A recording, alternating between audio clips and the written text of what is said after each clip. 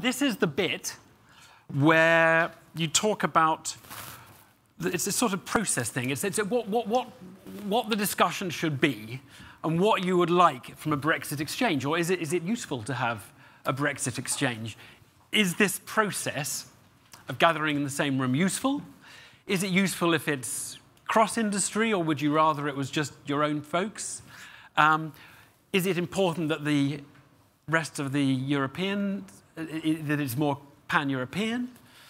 Is it important that it's government and business? What are the requirements? So we have a sort of central table here of people who I know have sort of signed up to the idea of Brexit exchange and have thoughts on this. And maybe I'll start with the table here, but essentially this is your free-form bit in which to say whether you think this is a waste of time or whether you think it's a good idea, or what physically and practically you would like to see happen. Julia, can I just ask you to sort of kick us off? KPMG, you're the Brexit go-to person at KPMG, as I gather. That's right, thank you. What does a good conversation or a constructive conversation consist of? I think, as we've heard from all the contributors today, it's a really complex environment we find ourselves in, and the more you scrape the surface and dig down into the detail, the more complex it becomes. We say back in the office all the time that every day's a school day on Brexit, because you're just learning really fast all the time. So I think any fora that helps accelerate pulling the different perspectives together, the different lenses that we can all bring, I think is helpful. We're focused, I mean, we talk to all sorts of sectors, as others who've spoken today do.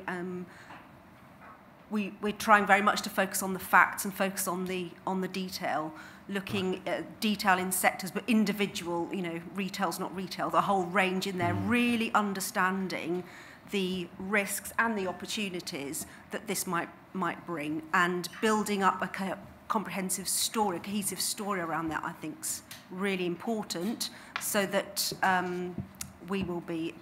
business will be listened to. I'll just read you what a Brexit exchange is.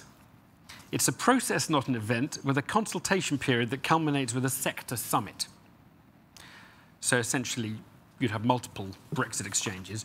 Following each summit, a communiqué will be produced to be issued to the UK government, the European Parliament, the Commission, and each EU member state government and parliament, setting out the key points of common interest and concern raised by participants. So there's a sort of practical output. There's a consultation, a summit, and a communiqué is a proposal. That's the proposal. Julia, what is the sort of what is the appropriate level? Is it business? Is it service businesses? Is it retail? Or is it toy shops? I mean, where do you, when we say a sector, what is the kind of the right level, do you think, for the conversation to be practical? Because one wants to get into the weeds, one wants to get into the detail. But not too far down, exactly. But otherwise, yeah, it's... Yeah, so one of the lenses that we apply, using retail as an example, with what are interconnected businesses that are absolutely rooted here, and mobile businesses, and they will all have different takes on the impact the loss of the four freedoms are going to have on them, again, both in terms of risks and opportunities. So it has to be detailed enough to be meaningful, without, as you say, getting lost in the weeds. And the sector perspective, I think, is really important, but as others have commented today, the banks want to know what's happening in the real economy, and the real economy, retailers want to know whether they're going to be able to borrow money to expand in the future. So we need to maintain a connectivity across the sectors, absolutely, we would say. OK. Alex, can I ask you why British Council is interested in Brexit exchange and what it would sort of hope that it achieves? Yeah, definitely. I think this is quite a fascinating discussion for us to be involved in, because we've done a number of dialogues already this year for our sectors, and we don't often associate ourselves with business or industry, for example. We work very much in education, in culture, in science, in language. But we felt initially it was extremely important to strengthen and renew some of the relationships after the referendum. So we decided to set up some dialogues. Earlier this year, we had an event over in Berlin, in Madrid. We've had some digital webinars talking about quite specific issues, some of the challenges, some of the opportunities that may arise. And as it's gone along, it's become quite clear that there is, at least for our sectors, a broad consensus about some of the issues we'll be tackling. And that's been extremely helpful. And what we're looking to do now is to kind of conclude this series of events that we're calling it at the end of next month, early July, and actually produce some kind of a communique very similar to this process, if you like, which is also addressed to EU and UK negotiators, to Parliament, but also to the sectors. I think part of this, just sort of touching on some of the points that were made earlier today, what's clearly very important is getting a good understanding of some of the implications. Not just from a UK point of view, but across Europe. And I think in our Madrid event, for example, it became far more important for us to talk about how Europe would be positioned on a global, increasingly global stage post-Brexit, and trying to think about some of the mutual benefits, mutual advantage that we can be considering. So I think that's incredibly important. So it's really a case of doing an extensive sit-rep, if you like. And once you have that, and you have a better analysis of where the gaps might be, where they could be covered. So I think it's very interesting for us at least to come and sort of listen into these discussions, maybe offer some insight as well. Education, culture, science adds a tremendous amount of benefit to wider society, to society as a whole, across many European societies and countries. Well, when you've done your Brexit Exchange type events in Madrid, where was it, Madrid and Berlin? Yeah. How big was how big were these events? It's about a maximum of 100 delegates each time, and right. I think we sort of recognise we represent 3 mini sectors, as it were, not so small, but by bringing them together, they have very common themes and sort of common challenges. And by trying to bring universities and theatres and galleries, and language schools and student bodies together, you're beginning to get a better picture of what some of those complications might be and what some of the opportunities might be. And in those things, did it tend just to be very big players like universities, or did you have some small businesses or relatively small ones? No, we tried to keep as balanced as we could, and where possible have as many other European countries present, trying to maintain the attendance of UK delegates as little as we can, actually. I think it's around the 20% to 30% mark in our participation so far, and we've had some representation from every EU member state so far in contributing. So the Europeans were up for it, were up for talking, basically. Definitely. I think it's interesting also to see something we found in the UK, especially at the earlier part of this year, is to what extent has consultation taken part with sectors. And when we were in Germany, there was a sort of sense that maybe some of the thinking hadn't been as advanced in some other countries, and that's going back to the point that Stefan made earlier today, that Brexit is not so high on the agenda. But I think going back to another point around avoiding having hostages taken during, the outcome of Brexit, it's clearly very important to get a firm understanding of what some of the outcomes will be. Yeah. Okay, so I'm interested in everybody else just having a say on whether this is useful or not. You don't have to speak, but it helps. Yes, we'll take one over there, and then who's going to be next? We'll take the 2 over there at the back. Yeah, go ahead. The very difficult balance to try and strike, if you're a captain of industry or representing a sector, is bringing forward the information to government and the media that they should all be worried about, focus on in order to avoid the worst, and not alienating them because you start sounding like a Ramona. The unseemly haste with which the CEO of Nissan ran to number 10 to do his own deal suggests to me that nobody should be worried about individual sectors getting their points across. There will be sectors that are better at it than others, but essentially, with their lawyers, they will make their cases, and they may or may not get a hearing.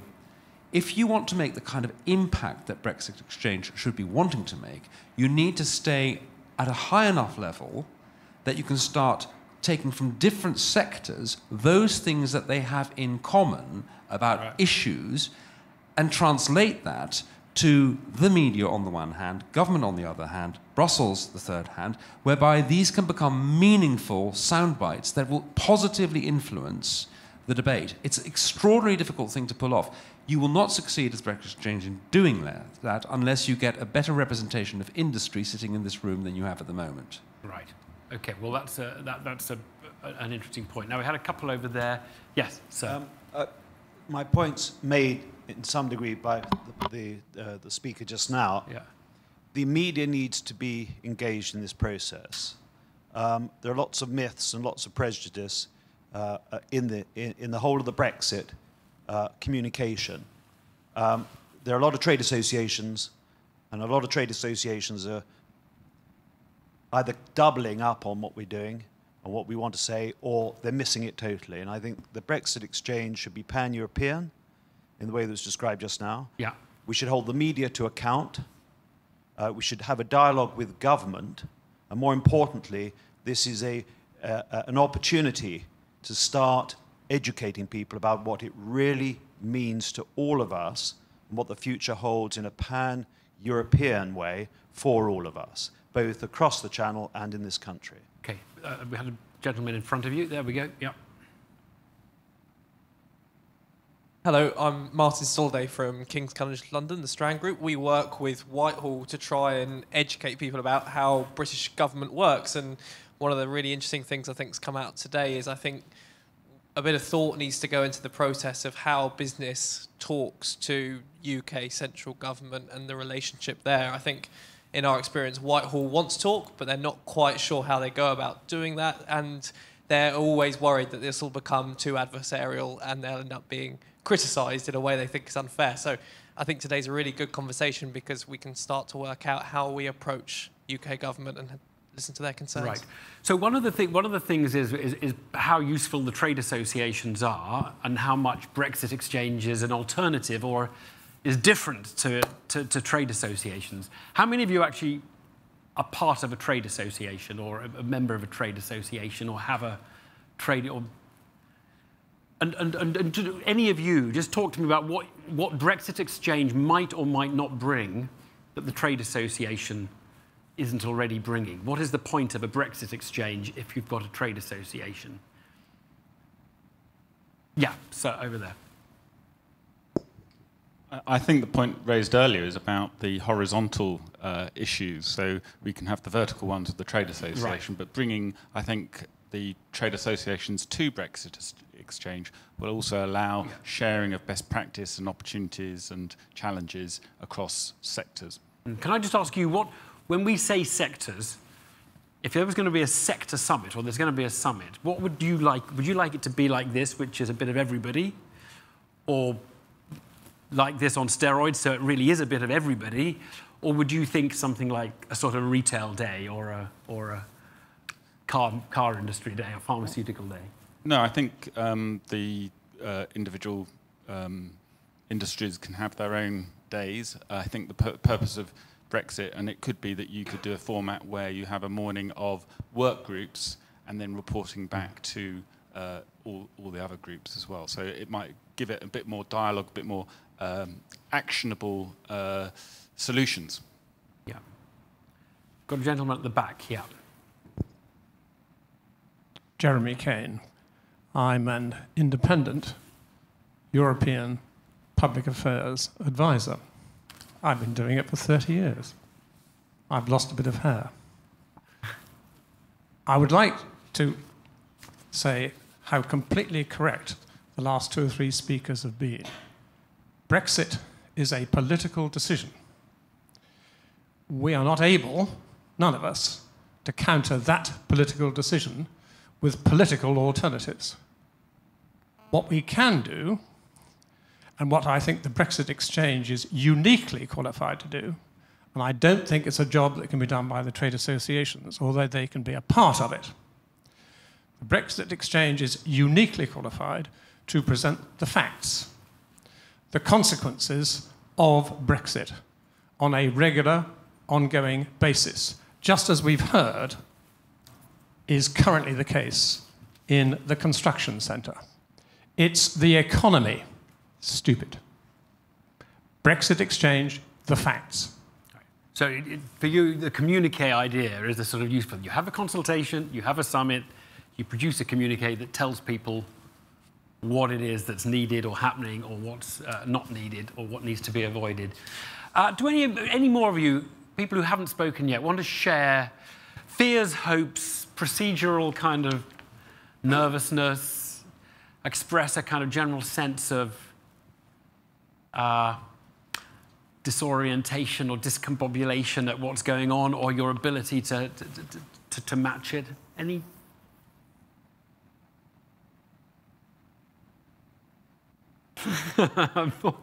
Go on, Alex. Just a couple of points sort of based on our experience of running similar exchanges. I think we've been quite mindful of the timing, and you do get this sense that there's a narrow window of time to sort of influence or advise how negotiations might go down. So I think that's important to bear in mind. And the other thing is, as I mentioned earlier, having wide pan-European participation, sort of sitting down with your opposites and talking to counterparts in other European countries, because these are the people that will also be subjected to consequences, that may be able to work with you to capitalise on opportunities, and will remain our neighbours. You know, we've heard it several times, but we're leaving the EU, but we're not leaving Europe. And I think at least if our communique statement, whatever comes out, you know, sort of end of June, early July, if it has no impact whatsoever, at the very least, we have strengthened our relationships with our partners, which is incredibly important. Which might be useful. So I think going back to the sort of political rhetoric, I think there's enormous value in finding a way of pushing through that and strengthening it. Yeah. Okay, I'm going to go through the table here on their views of what a constructive Brexit exchange would consist of. Rob, we heard from you earlier, a Mishkondareya lawyer. You're already signed up. What are you hoping for? Well, I think the most important thing is to actually, and this is odd for a lawyer to say, but actually to listen and work out what people actually want and need, rather than second-guessing that. My personal view is that the real value lies in this being pan-European with the focus outside of the UK. And as I said before, I think some of these key horizontal issues, they ought to be common to business on both sides of the channel, and it may be that some of them get more traction on the other side of the channel than they do in the UK. Yeah. But certainly to avoid that option would be a mistake. How many people here are already working with European counterparts, trade associations in Brussels, people in the industry? How many people are actually in contact fairly regularly with other Europeans? Yeah, okay, so quite a... And how many of you are not in contact with other Europeans? Okay, so it's hard to tell, really. A lot of don't knows. Paul, what are you hoping for a Brexit exchange? I'd look back at the 4 points that you raised at the beginning. I'm sure you'll come to them at the end as well. And they feel slightly utopian, having sort of listened to the discussion. So to go beyond politics and talk about business, well, they're so interrelated, the politics, the regulation, the business, that it's very difficult to do that, I think. The fourth of your points about getting beyond the idea of Brexit being a good idea, I think people have really struggled with, actually, because it's natural for people to focus on the risks, and you got a fairly blank answer to your appeal for opportunities. But I think my experience and our experience about interacting with this government on Brexit is absolutely what the gentleman over there said, is that if you allow yourself to be typified as a Bramona, they're really not interested in listening to yet more people telling them why it's a terrible idea and it's all going to end in disaster. I think Paul Drexler's tone, and I think a lot of it is around tone, if you get the tone right, and you accept that we've made a decision and that we're going in this direction, and act helpfully to try and make sure that we make the best success of it and see the opportunities, I think that will be helpful. And then finally, on the sort of sector thing, my experience with the Food and Drink Federation, I think Ian Wright does a very good job in difficult circumstances, because he has all sorts of competing members, sometimes asking him to lobby in completely different areas. So if you get too far below the levels of principle into that bottom up, you're going to find it very difficult to get a communique that everybody will sign up to. So I think you probably will have to move back up to the level of principle. Right, that's an interesting point. Stefan? I want to take up the horizontal argument, because I think for this extraordinary thing like Brexit, dialogue forums like this are very necessary. And, but if I look to the general thing, horizontal cooperation between businesses is crucial. I represent a horizontal business association, and I would not say that we are useless because of Brexit Exchange. We as businesses have to understand that our impact on politics will get bigger when we have forums or associations which go beyond company or sector level beyond. So the more representative we are, the more impact we have in the political dialogue, and this is something which we shall not forget. It's not just Brexit where horizontal aspects are. It's in general that we need a better understanding for business purposes in our counterparts on the national or international level. And can I ask you, Stefan, do you think the others are really interested in talking to us in a Brexit exchange? I mean, it's quite a sort of British-centric thing because we're Brexiting and they're not. I think to bring people together here, like in Brexit Exchange, is a unique opportunity for governments or other counterparts on this very special and prominent issue to make a dialogue. I think if we come to the daily businesses, my representation argument shall be crucial. I think as a top association, you have where you organize compromises. On many issues, you can effectively communicate with policy decision makers in the Commission, like we do that on Business Europe or on other issues. So the more facts we deliver and not only represent our own economic interests, the more insights we deliver from interactions between sectors and companies, the more effectively our voice will be heard on the policy decision makers. I was on the other side for 26 years. I shall know what I'm talking about. Yeah. Stefan, you've made quite clear today you know what you're talking about. I'm going to draw things to a close. Does anybody want to add anything, subtract anything even? Does anybody want to say anything? Comments on Brexit Exchange? I'm going to ask Jonathan Lurl to come up and say a last word. I want to thank you. I think I have actually found it more detailed, more constructive, and that we haven't avoided the politics. You're right, Paul. Of course it comes, and we haven't. You have been able to read things that people have said that are basically, why are we doing this mad thing? Why don't we stay in? But the truth is, it has felt to me a little more constructively sort of focused on the process and and getting results from it, and some of the risks if we don't get it right. So I want to thank you, but let me hand over to Jonathan to sort of close the morning before we all go for lunch. I'm going to say I'm aware I'm up against a dinner bell, so I'll be brief. Just first of all, a big thank you to all of you for coming and giving up a Thursday morning to be here. And of course, a big thanks to our participants. Special thanks to Stefan for coming from Germany, especially for this. I think you'll all appreciate the job that Evan has done today. Thank you very, very much. Of course, the unsung heroes are the Dodds events team, who actually got down with the logistics of setting up this. And I have to say, an amazing location. I have never been up in this building before, and it's just stunning. So well done to the Dodds team.